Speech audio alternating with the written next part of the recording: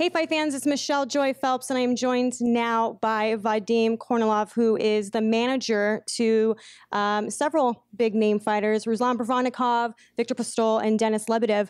I wanted to talk to you a bit about Denis Lebedev and what's going on with the whole WBA-IBF situation. I know that Beirut Shumenov is basically trying to petition for the WBA to draw a purse bid between, or for that fight, because he's saying that it's becoming difficult to get him in the ring. Can you kind of explain a little bit more of what's exactly going on?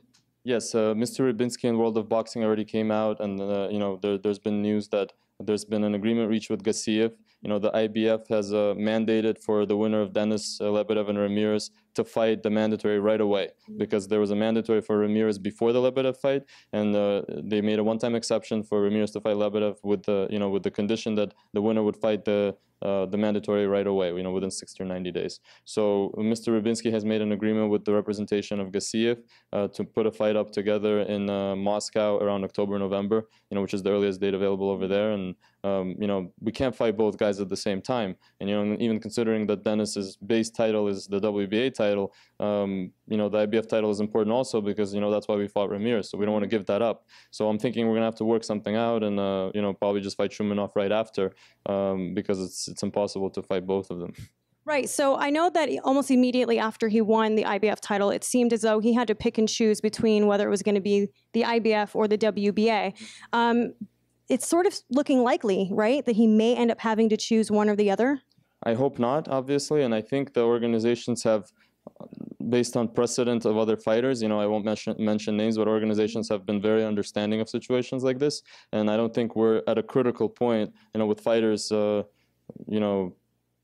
not doing their mandatories for a while sometimes. I think this should be able to, this should be something that should be worked out. I don't think this can be like a real problem where we have to give up titles, especially, Denis wants to fight both guys, and I think we should just, it will be good for Shumenov if Denis defends and, he still holds both titles, and he'll be fighting for 2 titles. So for sure, the fight's been made with Murat Gassiev and his team. As far as I know from the promoter, from Mr. Rybinski in World of Boxing, yes. As far as I know. Contracts have been signed, or just right now it's verbal? Because I know nothing's been issued, and I know that's sort of why I wanted to talk to you about it, because I was hearing that I think you guys had until about, what was it, early July, to be able to make the fight with the Gassiev, or not. I've yet to hear anything about it. I don't know about the contracts. I mean, that's the promotional side, but I know that the purse bid has been taken off. So, and as far as I know, both sides have agreed, and they've confirmed that. Okay, and this is, you said, late fall? Yes. Okay. Also, tonight we had Viktor Postol, unfortunately, was unsuccessful at defeating Terence Crawford. You've obviously been able to spend some time with him post-fight now. How is he doing? He's doing okay. He's definitely disappointed. It's the first loss in his career. Crawford was a little quicker today. He was the stronger fighter. I want to give him all the credit. He's definitely one of the best fighters in the division, maybe in the world. And he won two real titles. 3 titles with the ring title, and he did what he had to do. In my opinion, it wasn't what he didn't fight in the way that the pay-per-view viewers would want to see. I don't think that people that ordered the pay-per-view today, we're happy, or they wanted, they would want to do that again. Viktor doesn't have the most exciting style. We know that. But at the same time, part of the goal of our team was to make it an exciting fight, and I think Viktor tried his best to do that. Another fighter of yours who unfortunately was unsuccessful was Ruslan Bravanikov. I know that there's been talks of him potentially retiring. Is that true? Not really. After the fight, he mentioned that. He was a little disappointed. Yes, we didn't have the best year, but it's a little disappointing, but I think that we'll come back. Ruslan, he's here. He's here for the fight. He was supporting Viktor. We talked a couple of times, this weekend, and he wants to fight again. He just wants to take a month or 2 off and spend time with his family. He's here with his family because as he was coming up in his career, he didn't get to see his son grow up and all of that. So I think mentally that's affecting him a little bit, and he wants to make that time back. He wants to give back to his family, but he wants to fight, and he wants to just wait and see what comes up.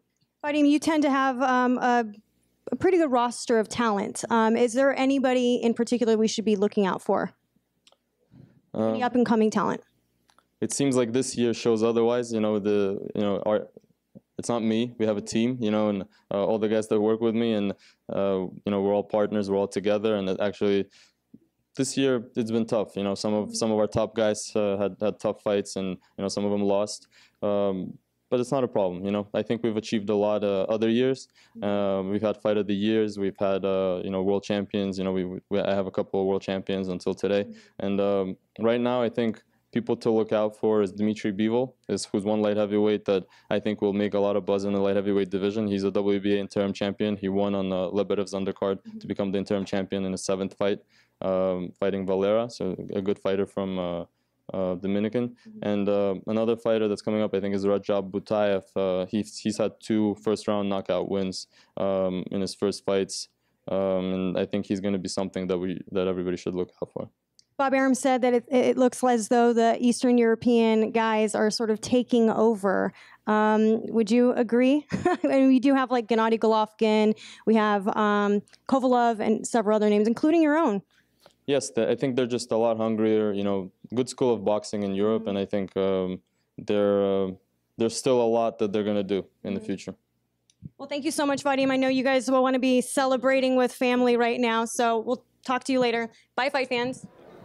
Hey, fight fans, if you haven't already subscribed to our channel, make sure you go ahead and do so, because Behind the Gloves is worldwide with our coverage. All you have to do is click this little link right here.